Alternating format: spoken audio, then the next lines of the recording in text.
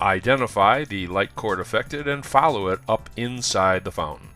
Pull the light cord down gently from the inside while using your thumb to push down from the outside. Remove the old grommet and the old light cord. Maneuver the new light cord up into place below the feature.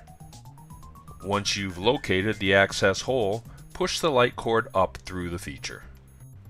After moistening the grommet with hot water, it'll be easier to slip over the light head. Make sure that the light bulb itself goes right over the lip of the grommet.